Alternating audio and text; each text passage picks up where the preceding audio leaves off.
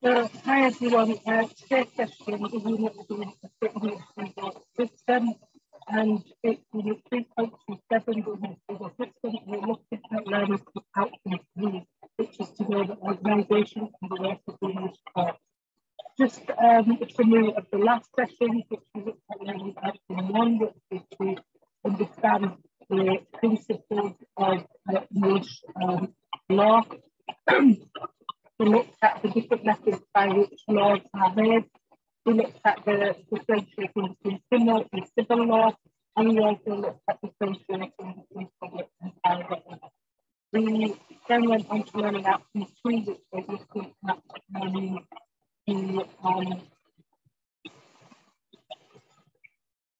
the rules of statutory interpretation. Here we looked at different rules and techniques of statutory interpretation and how they're used. We looked at things like literal rules, golden rules, mischief rules, and the judge's discretion. We also looked at intrinsic and extrinsic with reference to case law in regards to that. A lot of the sources for learning outcome 1 and 2 I and leave it for you to additional reading. Now we're going to go on to the slides which are up now, which is learning outcome U, which is to know the organisation in the work of the English courts and English. So the learning outcomes is to describe the characteristics of both criminal and civil law, and to explain the process of appeal. We will also be looking at describing the ways to describe the characteristics of both criminal and civil law. Before we carry on with the different types of courts and the hierarchy of courts, we're going to go on to watch the video on the structure of the court in the UK.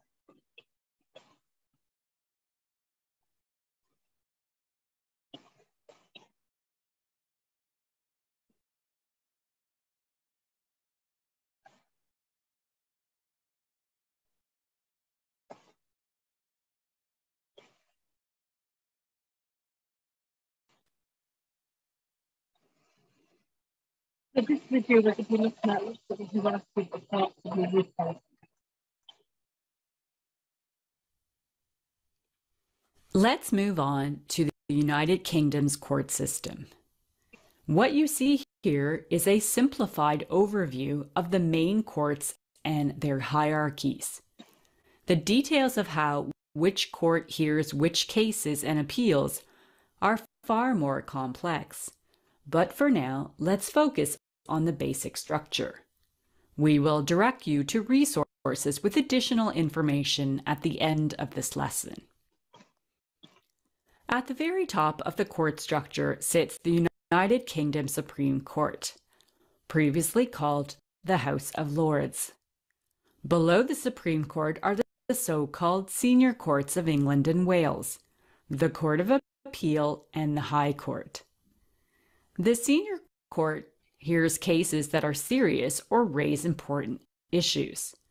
The Court of Appeal hears appeals in criminal and civil matters against decisions made in a county court, in the High Court, and the Crown Court.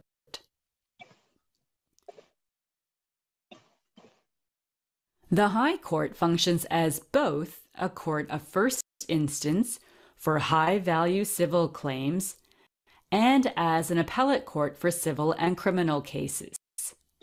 It consists of 3 divisions: the Queen's Bench, the Chancery Division, and the Family Division. Below the senior courts is the Crown Court. This court sits in various centres throughout England and Wales. It deals with criminal law cases. Below the Crown Court is the Magistrates' Court, which is also found throughout the country. The Magistrates' Court mainly hears criminal law cases. For civil law matters at the lower level, there are county courts, which deal with civil law matters, as well as family courts for family law issues. Finally, there are various tribunals that deal with specialist issues, such as tax, employment, and others. This is the UK Supreme Court, located in Westminster in London. At the Supreme Court, cases are heard either by 5, 7, or 9 of the 12 justices of the Supreme Court, each of whom reaches an individual decision. Their overall verdict is achieved either by unanimity or at least a simple majority. The UK Supreme Court is the final court of appeal in the United Kingdom. Like its US counterpart, the UK Supreme Court only hears appeals for certain cases. These cases must include arguable points of law that are of the greatest public importance. In civil law cases, the Supreme Court is responsible for hearing cases for the entire United Kingdom. In criminal cases, it hears cases for England, Wales, and Northern Ireland, but not for Scotland.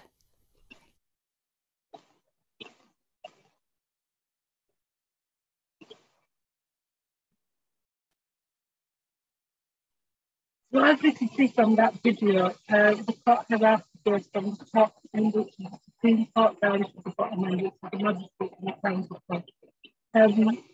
The importance of having this hierarchy, court hierarchy system, is that it needs to rely on the doctrine of testing.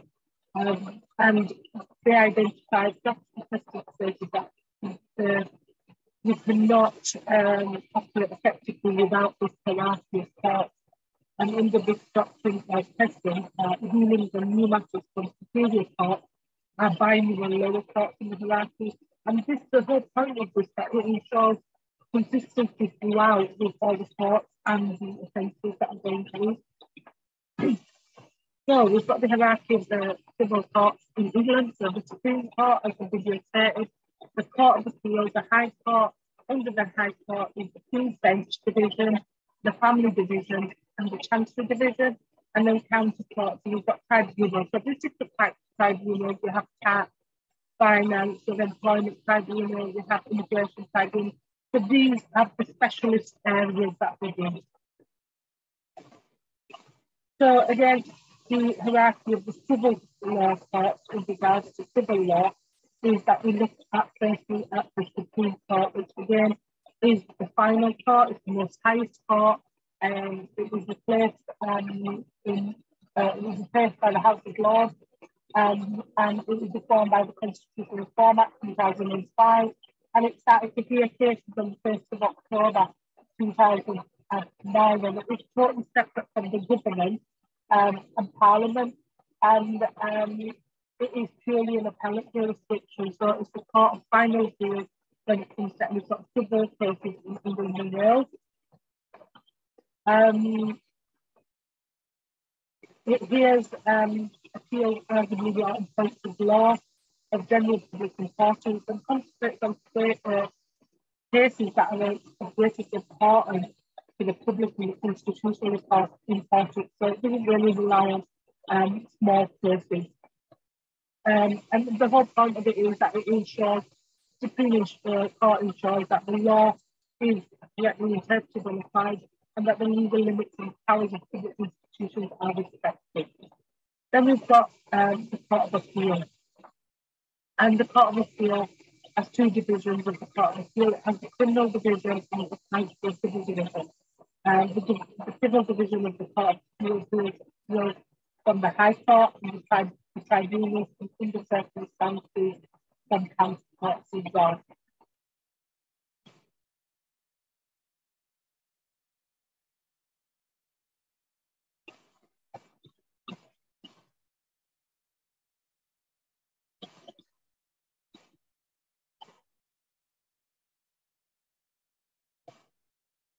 The Court of Appeal is the highest court within the criminal court of England, and deals with appeals is the court for tribunals. And as I said, it is divided into two divisions, civil and criminal.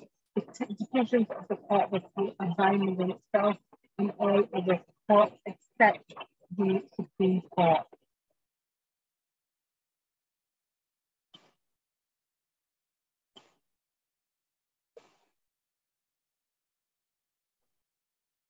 Then we've got the High Court, and the High Court is the third highest court in the UK.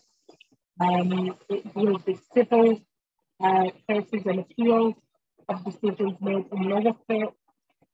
It is based in London at the Royal Court of Justice, but it has district registers throughout England and Wales, where almost all High Court proceedings may be issued and heard.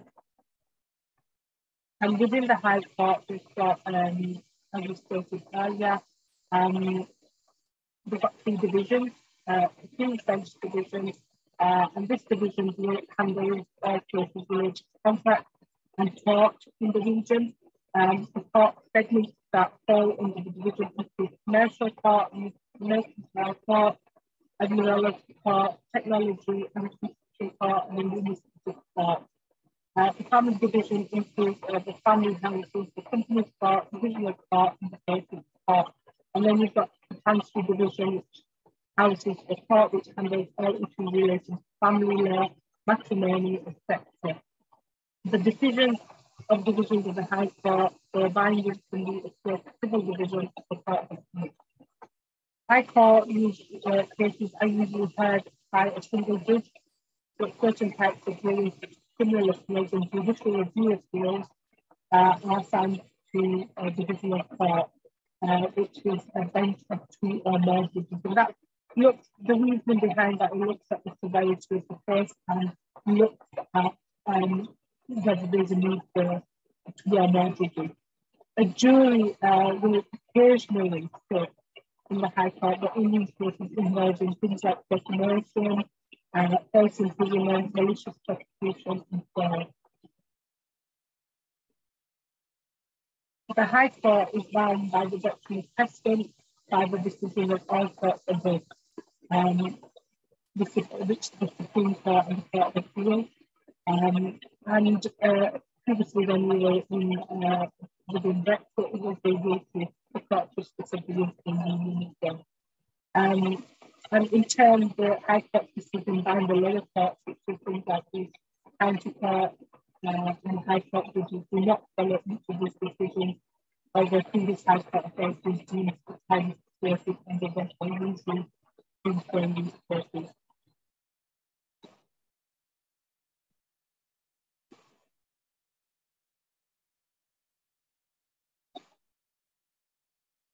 Then we've got the county courts, and the jurisdiction of these courts is purely civil. The cities of these courts are 92 county to the cost of England and Wales. The county court and the majority, almost all of these cases, are related to civil cases. The judges that preside over the cases in the county court include district and circuit judges.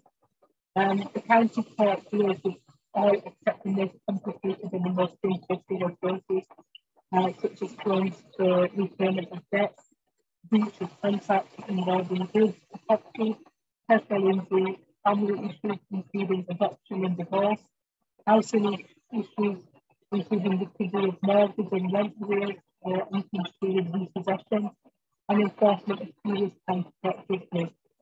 Cases at the county court are heard by a judge without a jury, and decisions of the county court may be appealed to the appropriate division of the state. Then the next one we go through is the tribunal service. There are many specialist areas of law and cases such as immigration, employment, child welfare, which are given by tribunals in England and Wales, and there are separate tribunals for separate areas all across the UK.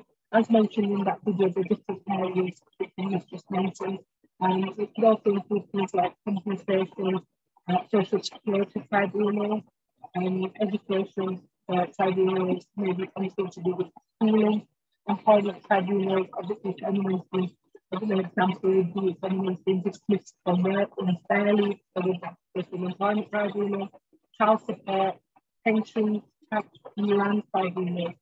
Decisions of the tribunal service may be appealed to the appropriate division of the High Court as well.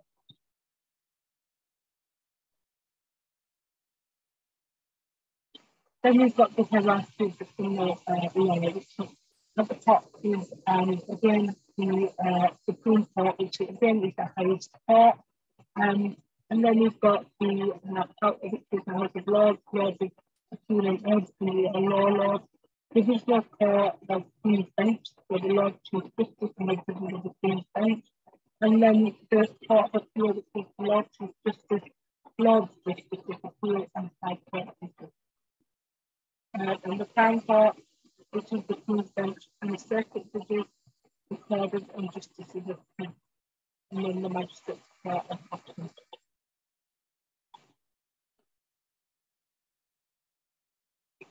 So the Supreme Court in criminal law cases is the final court of appeal, as mentioned earlier. It hears appeals on individual points of law of public importance for the whole of the UK in civil cases, and for England and Wales and Northern Ireland in criminal cases. The Judicial Committee is the Privy Council, which comprises of justices of Supreme Court and more senior law judges, is the final court of appeal for a number of criminal cases, as well as the use of positive policy, sound dependencies, and military surrenders. The Court of Appeal and the High Court constitute the Supreme Court of England and Wales. The Court of Appeal is an appellate court and is divided into two divisions, implementing, criminal and civil division.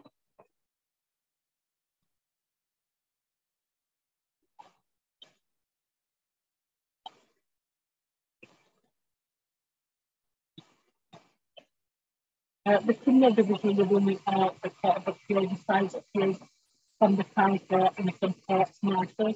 Within the criminal division, within the Court of Appeal, courts are constituted by the Lords of Justice. Lords and Lady Justices are usually two High Court judges. Leave is to appeal is required. The Court of Appeal typically does not receive fresh evidence, so it relies on what's there. That it has the discretion to do so if necessary or excluded in instances of justice. So if there's anything that they feel like they need extra evidence in case, they will ask for that in stages in making decisions. The Court of Appeal may uphold or reverse lowest court's decision, as mentioned earlier, but it may not grant more severe sentences than originally imposed, except in cases specifically referred to by the Attorney General, in which the charges appears to have been unduly removed. The criminal division also acts as an advisory body on behalf of the Attorney General.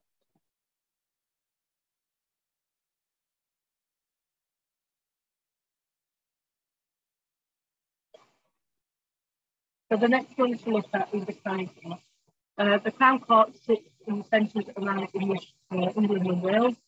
It deals with indictable criminal cases that are transferred from the Magistrates Court, including serious criminal cases. So criminal cases here are tried in two different types of court, as we mentioned, the Crown Court and the Magistrates Court. Crown Court was established historically in January 1972 and located, as we mentioned, regionally. And they normally hear cases, the Crown Court, that are sent to them, as we mentioned, by the Magistrates Court.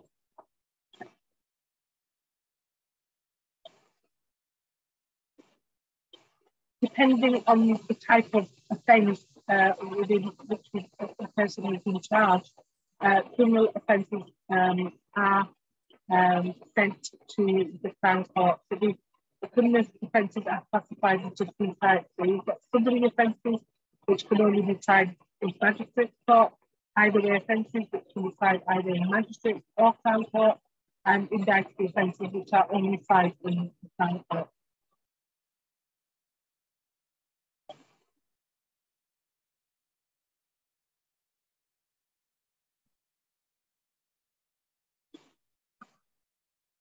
So a jury trial takes place before a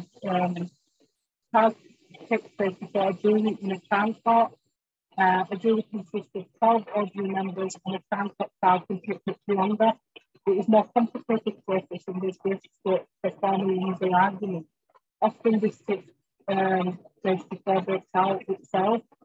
This means it takes up to between 6 months and a year for a jury trial to take place. So it's a little bit more lengthy in regards to any other part, in regards to where you produce the evidence. There is if a case is in the first one, a magistrate court to a crime court. There is statistics that demonstrate that there is a greater chance of acquittal in crime court before a jury than after summary trial in magistrate court. But obviously, because it's longer and the hearings tend to be more complex, a crime court trial can be more expensive as well. Then we've got the magistrate court, as you mentioned a little bit about this before, talking about crime court as well. These courts are often cases that go simply, less serious cases where involving juveniles as part of the magistrate court, as well as considered cases. Magistrate court deal with three kinds of cases, as I mentioned earlier, summary cases, which is less serious cases, either way cases that are heard by either the magistrate court or before judge and jury at the crime court. And indirectly, offences which are previous cases that are referred from the magistrate court to the crime court and to the severity of the offence.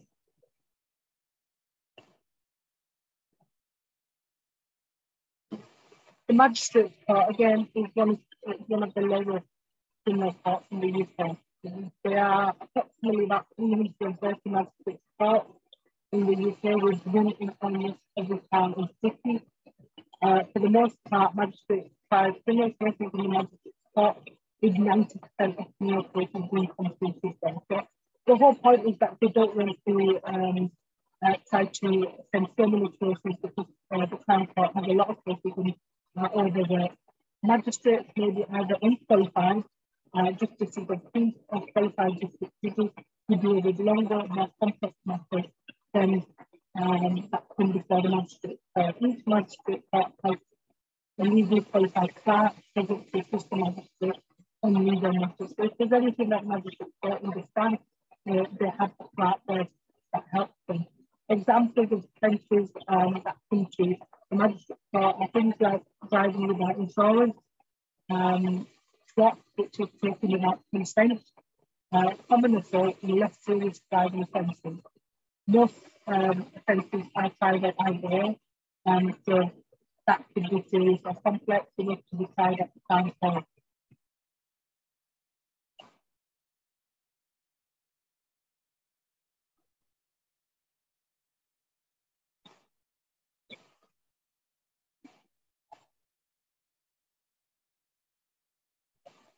In addition to criminal cases, magistrates have the limited civil jurisdictions as well.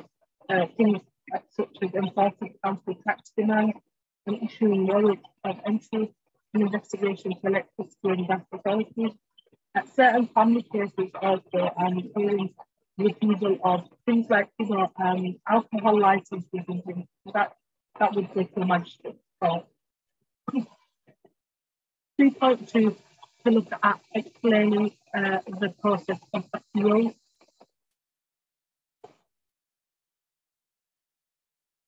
So, in any case, if you get permission to appeal, you get a letter before the hearing, and then you get into your legal representative, and they will submit their appeal. And the appeals are normally decided by panels of three judges that work together, and the panel presents the legal argument, which is called a brief. And in the brief, the panel has explained the judges that the trial court made an error and this decision should be reversed. So the whole point of an appeal will try to correct any errors by the trial judge, and the decisions of the appellate court are fully reasoned. So this is up to your legal representative to deal with this. So when we look at the appeals process in regards to court of appeal, in most cases, permission to the appeal to the court of appeal is required. One has to be lodged as an appellate's notice within 21 days of the decision to be appealed. along with the grounds for appeal. It's very important that the grounds for appeal are submitted with that, because that's the what you are relying on. Full documentation and a skeleton argument in support will be provided shortly after. If permission is granted, the appeal will be heard, usually before a three-person court, as I mentioned earlier. Usually there's no new evidence allowed, as the facts have been available at the High Court stage, but sometimes it's possible to find fresh evidence. As the High Court, judgment may be given on the spot, usually it is handed down.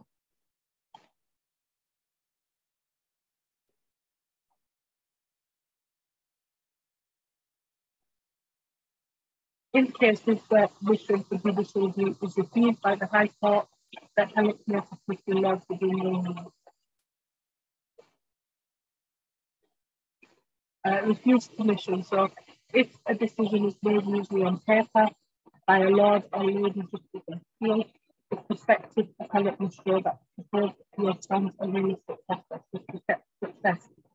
If the permission is appeal is refused at that stage, that is end of the matter. One cannot take it further to the Supreme Court because we will have to refuse twice the High Court and Court of Appeal. If permission in that case has been granted, then the appeal will be heard and permission will be granted. The appeal will be heard usually before a three-person court, as I've just mentioned. Usually, no new evidence is allowed as facts have been available at the High Court stage, but sometimes again it's possible for fresh evidence to be produced. The appeal stage therefore tends to be cheaper than the High Court stage. As the High Court judgment will be given on the spot, so usually it is handed down in writing later. Increasingly, the Court of Appeal will either give one judgment or the unanimity is less interesting.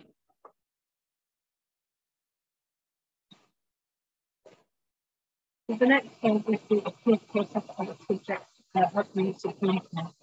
So a dissenting judgment in the Court of Appeal could be a good route to get the permission to appeal to the Supreme Court and the Court of Appeal Direct. An appeals committee of two Supreme Court judges will decide whether to grant permission or not. Permission is given extremely sparingly, usually in relation to cases involving important principles.